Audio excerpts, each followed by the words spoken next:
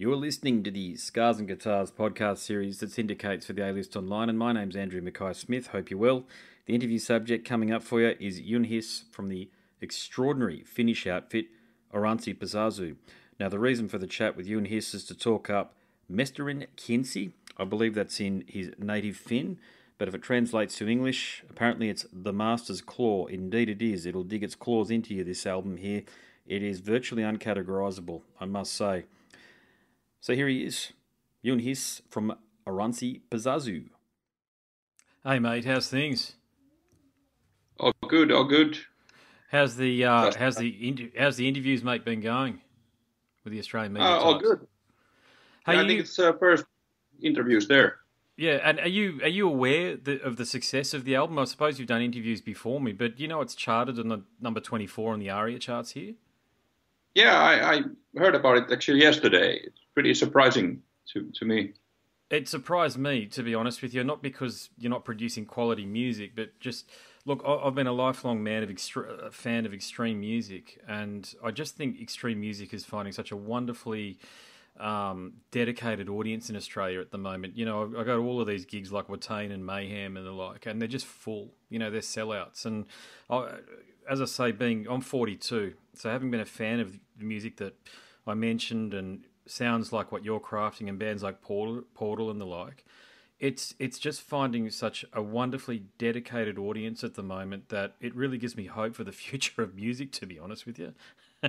Yeah, that's a cool thing. I think in general also that, you know, while a lot of music is going more and more plastic in the future, like, you know, the mainstream things, Yeah. I think there's a counter reaction to that as well at the same time.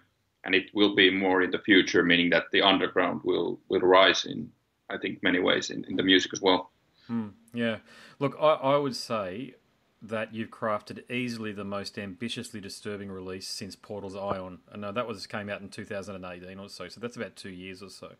But that's still a hell of an accomplishment. So, look, I mentioned, you know, Mayhem and Watain and some bands, but I'll go even deeper than that. So I grew up dabbling with some very extreme stuff, such as Pungent Stench, Bethlehem. You've probably heard of Bethlehem. They're a pretty disturbing band. Yeah. And the very demented G.G. Allen. But, you know, you guys, you sound nothing like those bands and artists, but what you do share is that you've crafted sounds that, look, they're genuinely different to anything that's out there at the moment. There's only you guys doing what you guys do in 2020. So just when you think you've heard it all, along comes, and I hope I pronounce your band name correctly here, but Oranssi Pazuzu. Is that the way you pronounce it? Exactly. Perfect. Okay.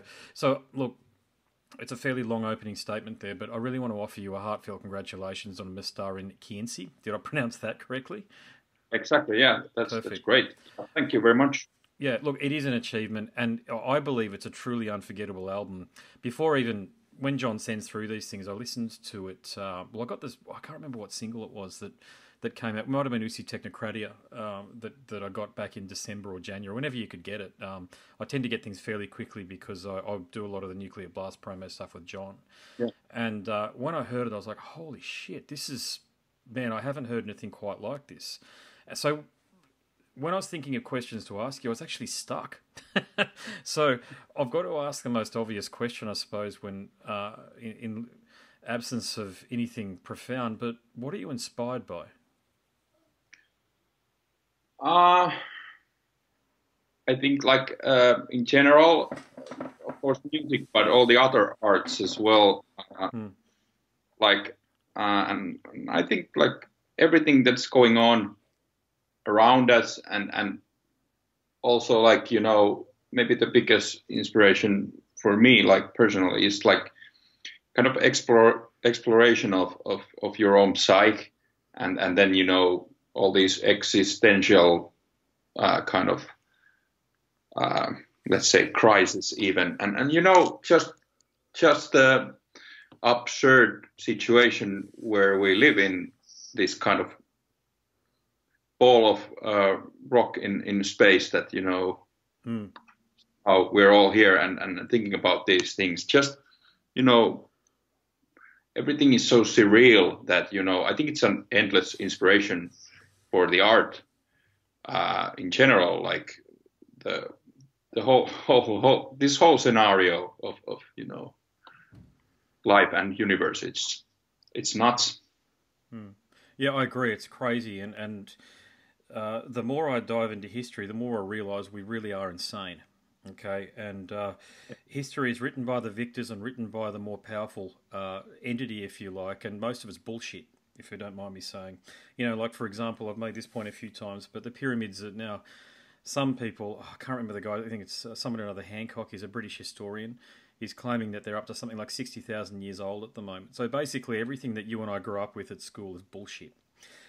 And to your point, you know, there's that telescope there in Hawaii that allows you to. It's I think it gives you. I'm not sure. I'll get the terminology or the reason for its location incorrect, but it's one of those places. Joe Rogan talks about it actually, where you realise that when you go to this particular telescope and you're standing on the mountain this telescope is on, you realise that we are just a ball of rock hurtling through space. We are completely alone in this incredibly dark void that is space and dark and antimatter. And you feel that isolation. And you feel Terry Pratchett Discworld books give like quite good interpretation of that. I don't know if you check them out, but no, I will though. Yeah, I will. Yeah, it's good stuff. It's the absurdness of it all. Yeah, it's very strange, but I feel like your music is a soundtrack to that, to what I just said. I feel like, and I actually take a lot of comfort from your music, and I don't know whether you've had that feedback before. I do like the music of Trepannering's Ritualin as well a lot. I caught up with Thomas when he came to Australia. He's a lovely fella, by the way. I'd love to see you guys do some shows together, actually. But music like that, it's so out there, and it's so unique, and it's so different compared to the plastic culture of what we're so used to listening to, that when there are people out there, creatives like yourself out there, you actually feel like as though there are kindred souls that actually get what's going on, and not just in the world, but in the broader universe. So, would that match your broader philosophy as well when you're crafting music? I think like we don't know any better what's going on than anyone else, but we try to just explore those things that for us feel like are part of the mystery, and it, and then there's also in our music that it's not always pleasant, all that stuff, meaning that like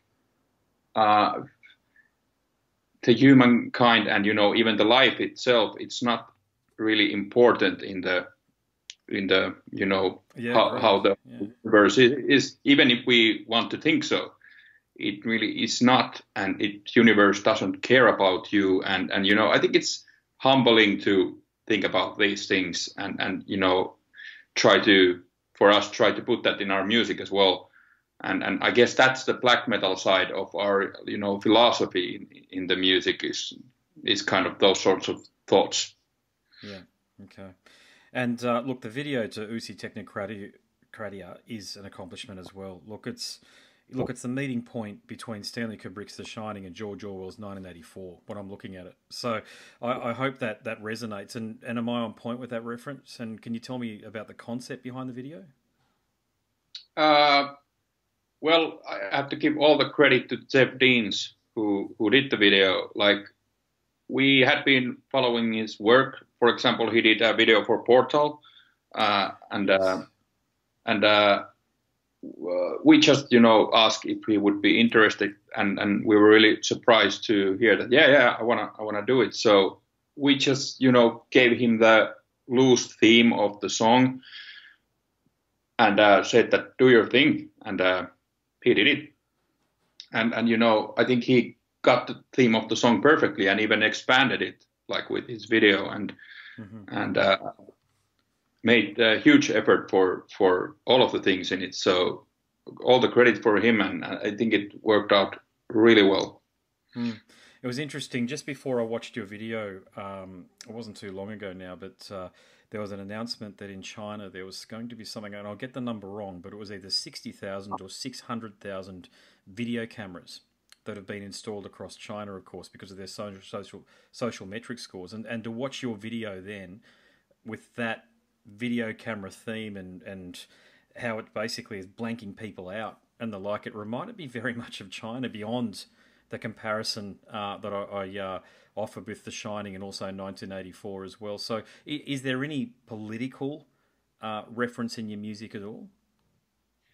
Uh, Something we have been trying to avoid like all the time, but I can like it's not a political album, this one, but of course it reflects the reality around you, and you know, I think it also has some like I'm not the lyricist, but we discuss quite a lot of about the themes of all the albums we do, but I think it like it tells a story of human being as well in a way that how history has shown us like where things can go if they go like wrong somehow, or if there's you know a charismatic leader or religious leader or whatever leader, people want to probably follow him or her, and you know people want to find something to belong into quite strongly, and you know if that thing is something that can lead,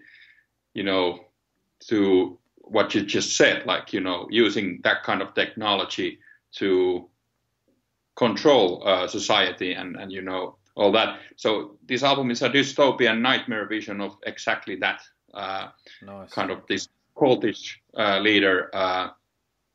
That reminds me a bit of, you know, Tools of Doom or something like that. So it's not really about any politician or something like that. It's much more powerful character that the album is about.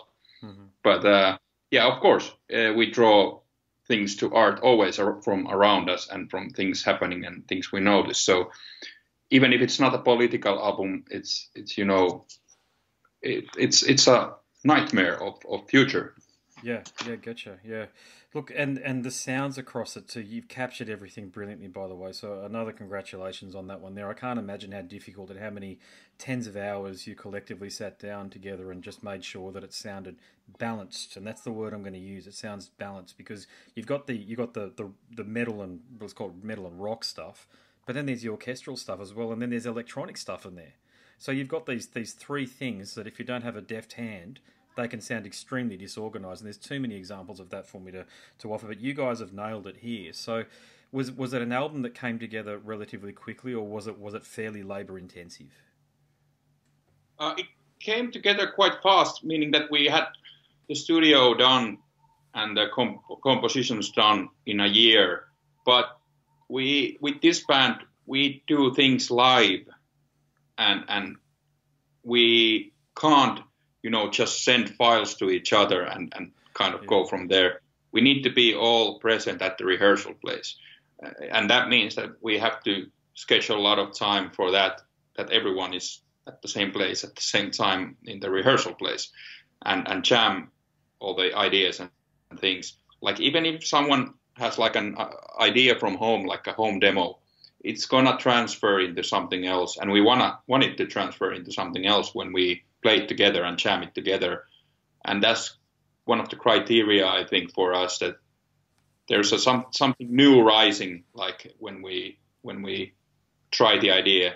And if that doesn't happen, if you don't like have some kind of factor X there that we don't ourselves know, like what the hell is going on here, then probably we're not going to use that part, because the atmosphere needs to be kind of really strong and unique, and you can't get that with just riffs. So with us, it's always pretty old school, the kind of approach that we need to jam the things together. And even if we use new technology, like you mentioned, like electronic things, and there's sampler and stuff like that going on the album, we need to jam with the sampler and not just add it later or something like that. Otherwise, it's going to be, like you mentioned, like an outsider, like it doesn't. Yeah, we need to, you know, have that as a member of the band, sort of, when we play. So we try to be old school about that, but new school about, you know, incorporating kind of new things, new sounds into the music.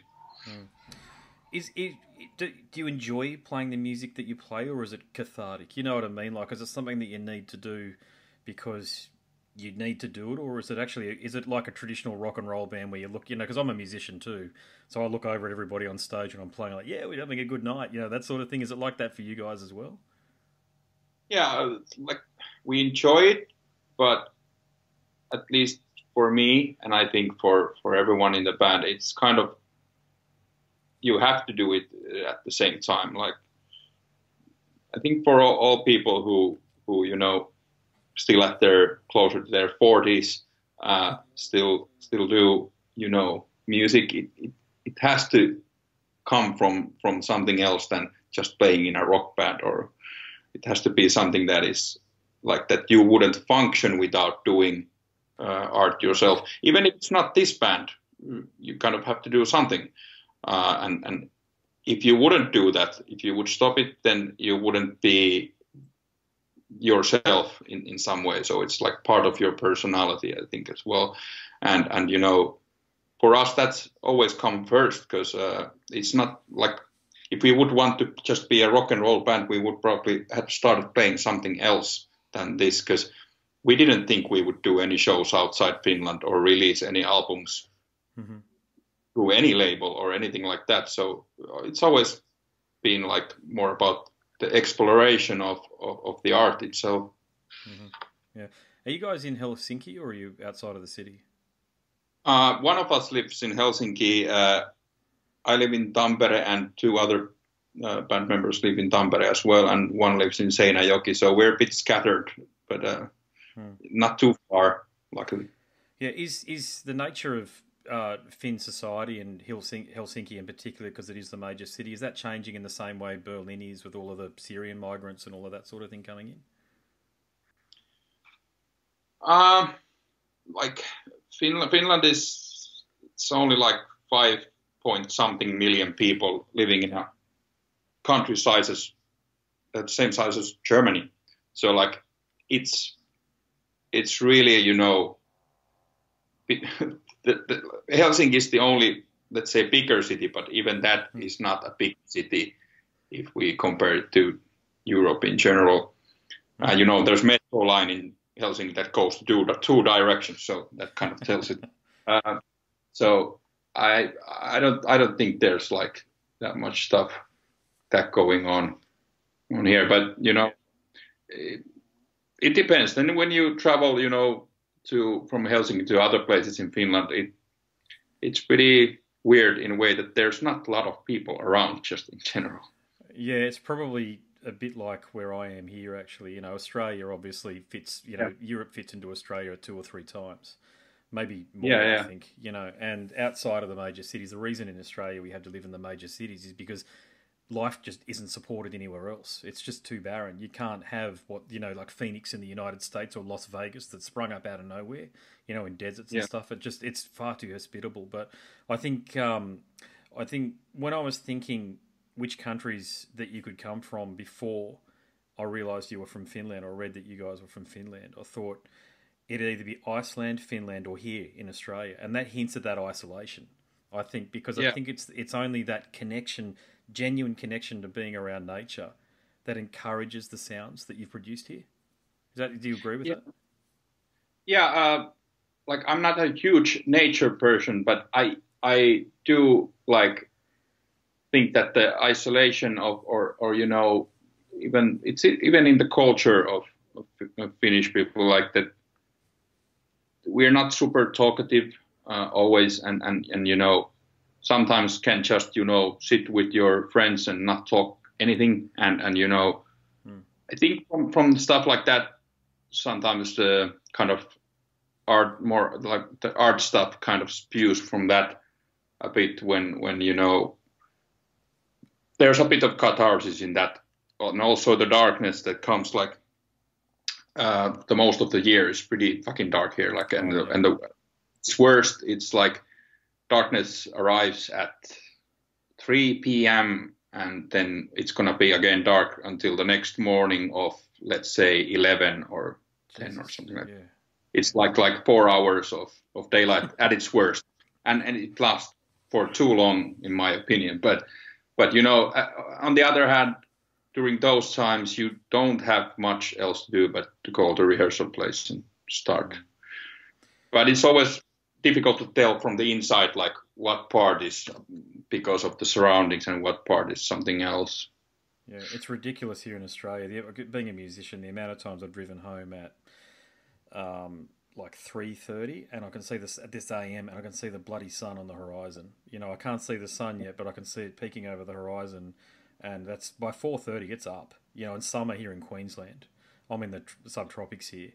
It's up, and it doesn't go down until sort of 8:30 or something like that. So you kind of would probably get the opposite issue, where we get too much sunlight, and we go a bit funny because of that.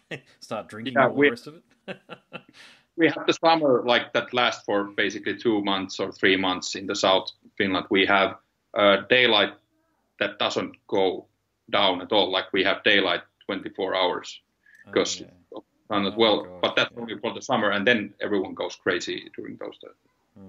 Mate, I think you got another one coming through now, haven't you? Another interview coming through in 3 minutes' time. Is that right? In I think 13 minutes. Oh, sweet. Okay. Are you okay if I ask a couple more questions? Sure thing. Yeah. Hey, people, I host a podcast series, so if it's okay with you, I'll release this as part of that. Sure.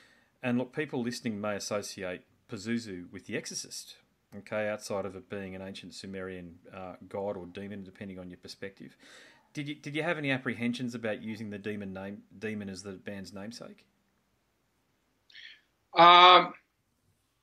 It kind of came pretty early on, and at the time when we didn't think too much, you know, because we just wanted to release maybe a few songs and all that stuff. So it's a bit silly name to when I think about it, but there is a kind of meaning behind it, which is like you mentioned, part of pop culture and also, you know, kind of ancient myths and all that. And Pazuzu obviously being the kind of black metal side of our atmosphere in our music. And then the orange, which is Oranssi, it's the more psych kind of element to that. And orange has been said to be the first color in the Big Bang. So it kind of points to that as well. And if it would be just black Pazuzu or something like that, it wouldn't describe our music, I think, very well, because I think of our music is something that is black and white film, but where there's like color swirls going on as well. Yeah. And I think if we think about Dark Throne, for me, that's black and white movie, which is great. So we also have that other side. And I think the name describes the band quite well, even though I think it's a bit silly. Have you heard of a chick called Erica Fravel in the United States? I don't think so. She's a void worshipper, and she crafts these Pazuzu necklaces and the like. She's into some pretty weird shit, I must say. You know, she periodically activates and deactivates her Instagram account, but she's on YouTube. And I guess I'm saying this for the benefit of people listening, but I've reached out to her and I've tried to interview her before, actually, and she was sort of non-committal, which whatever, no dramas whatsoever. But she gets right into the Pazuzu stuff, but I think she takes it really seriously. And I've dived into the Pazuzu mythos and the like as well. And it's what was the other? It wasn't of course, it was in the first Exorcist, but there was an Exorcist. Was it the Exorcist? What do they call it when something is released years later, but it's actually telling the story of what the movie was like prior to the original? Sorry, I can't. They did it with Star Wars. Prologue. Prologue, yeah. Sorry, it's on the tip of my tongue, but yeah, and and I thought, wow, okay, it was one of those things, because I do tarot card readings and the like as well myself, and get into a lot of this stuff. And to be honest, I thought it was very brave using it, and I think you've obviously, if you're into that sort of stuff, if there is a demonic entity known as Pazuzu, I think he's clearly given you permission to do it, because of the quality of the music that you've got there. So you kind of got a blessing from beyond, if you like. So I guess that dovetails to my next question, which is, do you personally have a spiritual philosophy? I'm an atheist, but it doesn't mean like that I wouldn't find, mystery and magical things in our existence or in our minds, and I don't think knowing something how it works scientifically or whatever. It doesn't like take anything off from the, like we talked in the beginning, like of the whole weirdness of our existence and all that. But yeah, I'm an atheist in that sense. Yeah, fair enough. Yeah, I was just listening to Stephen Hawking's. I can't remember the name of the book now. God, I'm having a shocker. But it's his last one before he died. I actually think it was released after he died.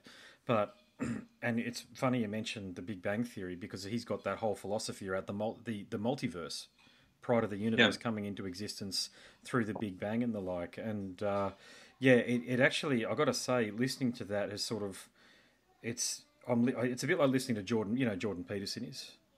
It's a bit like listening to Jordan Peterson. You have to keep on stopping it and rewinding it in order to understand what he's talking about because there's so much profound wisdom and information coming at you so quickly. But yeah, I think he talked about what happens when you die, and I don't think he believes in a god, and I don't even think he believes in an afterlife. But he's leaving it open to interpretation. Now, my thoughts on Stephen are he's at the time outside of Einstein, he's probably the most intelligent person on the planet. So if he can't come to any logical or even illogical conclusion about what happens next, I'm probably going to listen to him. Not that I have much. I mean, I was raised a Catholic, so it's part of you. It never leaves you. You know how it is. It never leaves you. But yeah, it's interesting, you know. So I dive into just about everything, reading the Satanic Bible and the Bhagavad Gita, and trying to take wisdom from everything, if you like, just to try to make sense of life. So, but I'll make this my final question for you. You know, I think you're an extremely ambitious band, and I've already said I love what you guys are doing. So, do you have any ambitions to be bigger in terms of? I mean, you already said you weren't expecting to play outside of Finland, but here you are with a chart release in Australia. No doubt it's going to chart in Germany, Sweden, Norway. I mean, really, the world's your oyster at the moment. So, what do you think the next steps are for the band after this release? We are in a good position now, like with being on label that can, you know, spread our music to the whole globe. So we just concentrate on the music and try to steer that ship to the next place, and don't really care about anything else. Like all of this stuff is like whatever shows and you know charts and all that come. It's because of the music. I want to keep that naivety, like in that, and also, you know, I believe it's true in many ways. Like there's a lot of bands, you know, maybe like new bands that I think are trying to climb the tree like wrong way, in meaning that they have all sorts of Instagrams and YouTubes before they even have songs, and they somehow think that you can just cheat people into thinking that you're a big band or something like that because you have all of these things. I think it should be about the music, and if that it's not enough, then who cares? At least you've like done that music thing yourself. So for us, it's always going to be about that, and whatever we do next, it's always because of the music. And of course, we want to exhibit our art to as many people as possible, but we don't want to exhibit anything that doesn't, you know, feel ambitious and good to us. Doesn't make any sense. Well, no doubt once this bloody COVID-19 stuff is lifted, mate, and we're only a couple of weeks away from getting out of the restrictions ourselves here, thank God.